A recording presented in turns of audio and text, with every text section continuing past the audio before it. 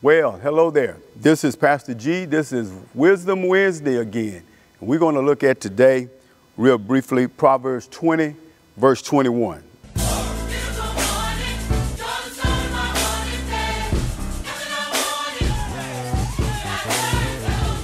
It says, an inheritance gained in a hurry at the beginning will not be blessed in the end. Then in Proverbs 28:20, it says, committed and persistent work, it pays off. Get rich quick schemes, they don't work. They are just ripoffs. A faithful man will abound with blessings, but he who hastens to be rich will not go unpunished. So the way to do it is honest work pays off. Consistent works pays off. There's so many get rich quick schemes out there, and it's always that temptation. I get it fast, but it just doesn't work. Wisdom says this.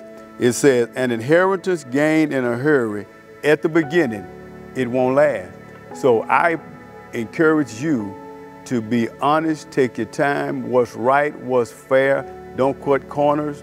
And I heard this statement once from a guy. He said, shortcuts always cut you short. So do it right. God bless you.